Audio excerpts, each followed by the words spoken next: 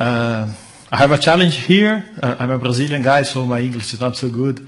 I try to, in 5 minutes, give some thoughts here about forest management. So, in Brazil, when we are talking about forest management, normally we think about four areas. We discuss process, and maybe process for forest management in Brazil can be slightly different from here in North America. Tools, what we do. INFLOR develops information systems for management.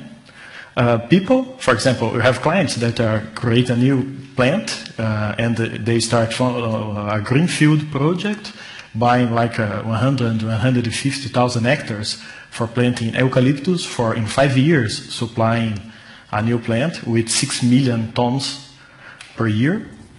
And the management model that can support everything. So, I will not go in detail over this because tomorrow I have another presentation.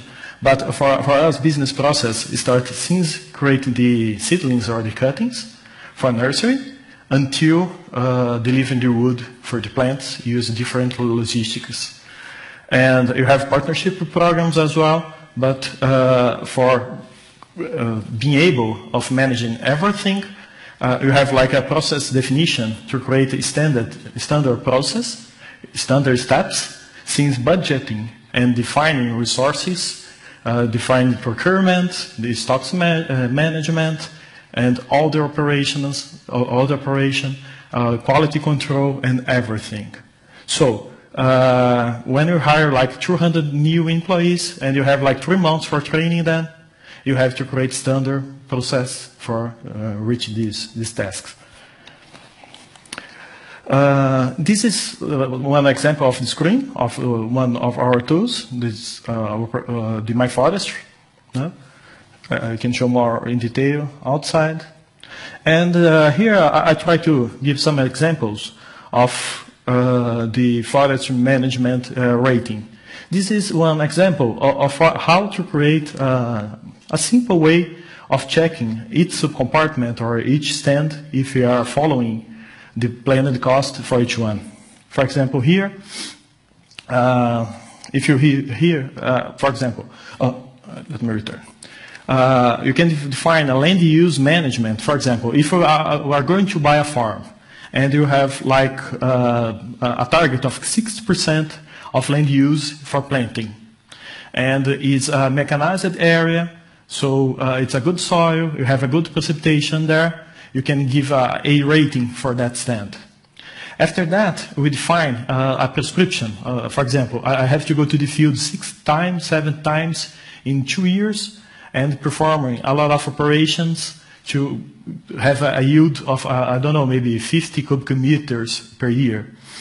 And if I'm following this or not. At the end, the supply, the wood supply. For example, if we are planning to harvest with 7 years, you have like a harvester productivity. But if you decide to harvest 1 or 1.5 years before, the harvesting cost will be like 20% higher. So how can we check if we are accomplished or not good results in forest planning in short rotation cycles? For example, if you are following the prescriptions, if you have operational productivity as planned, and if the quality is okay or not.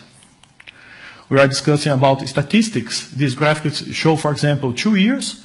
This is a timeline. You have here the days and a lot of activities that you have to do. Forestry for us in South America is like a crop. So it's a quite intensive activity.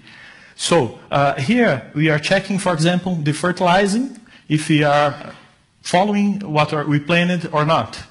For example, if we are going through a dry season and we are not going on time for fertilizer, you must be wasting money. And here, other examples. For example, you can create clusters based on the soil type and based on in which clone we are planting there.